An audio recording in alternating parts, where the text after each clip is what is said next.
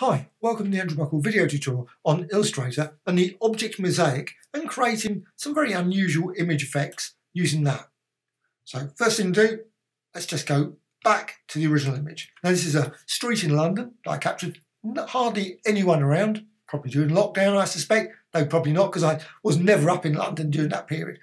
I miss London so much. Okay, what you can do with this image, you can convert it into a vector design. So object and create object mosaic. That's the key thing there. So create object mosaic and then just go over here, 0 and 0. Now you can, if you want to, have some spacing and I'm going to go for a lot. Now you can put that up to 100. Actually takes quite a lot of processing power to do 100 by 100. But I'm going to go with 50-50 so it's a bit quicker. And also you can set the colour or grey. I'm going to go with colour. You can always make it grey later if you want. So delete raster. You don't have to do that. If you want to keep the original, create some interesting effects by having both as well. Up to you. But I'm going to delete it in this video. So click OK. And what happens? Yeah, see, it takes a few seconds to process. Now I've got the layers panel here. You can find that in Window and Layers. And you can expand that. You can see it's made up of lots of paths. And you can see you can sort of make the street of London. Hopefully it doesn't look like that too often. But with them all selected, what you can do, you can go to Object and Ungroup. Now you can keep them all as a group if you want.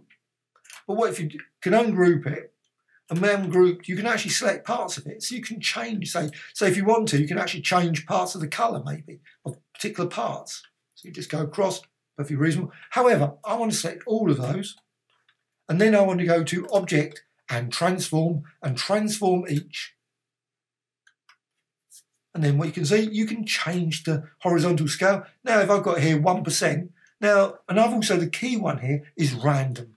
So make certain that random is on. If you don't have random on, not so effective. Have random on, and you can see you can create all load of confetti designs. And also you can increase that, of course. Don't have to have it that low. And you can vary these sizes. Now, obviously, it's got a lot of processing to do. So if you put it up too high, too whatever, you can see sometimes it does drag a bit. And also you can change the move as well. So you can have them move them that way. Maybe push that up. You can vary. Anyway, just experiment and see what sort of effect you want. Now, of course, what you could do is you could have multiple copies of this. You don't have just one copy. And also you can change the angle. So if you don't have the angle, let's put the angle back to 0. And you can see it sort of just a sort of rectangles just sort of drifting over a bit and resizing. But I think the angle gives a nice touch to it as well. And you don't have to have much of an angle. 4 degrees. Maybe more than that. 40, 20, something anyway. Maybe I actually have to have more than that. Give it 100. Throw caution to the wind. So you've got your design there. And you can keep playing around with the different settings and click OK. And you can see your design there. Now, as I say, what you can do, let's just go back. And I've got that one there selected. I can duplicate that design. So I'm just going to duplicate that design. I'm just going to move it slightly out of the way. And I'm just going to go to Navigator so I can actually navigate and select both. Now what you can do, obviously you've got that selected. What I can do then, I can go to Object, Transform Each. Now you can see what happens. It's a group. So again, ungroup that. Want it all ungrouped. That's the key thing. If it suddenly all transforms together, you know you haven't ungrouped it. I do that quite often. So Object and then Transform Each. And then you can see it's broken down. But what you can do, then you can click there. And you can click this one. Now you can see, of course, that's still grouped, but you can go ungroup, and then you can go to Object, Transform, and Transform Each. But of course, use different settings. Now, of course, there's a lot of parts involved, and you may see it slow the machine down. You can change these, change the angle. Click OK. Now what you can do, you can move that one on top of that one.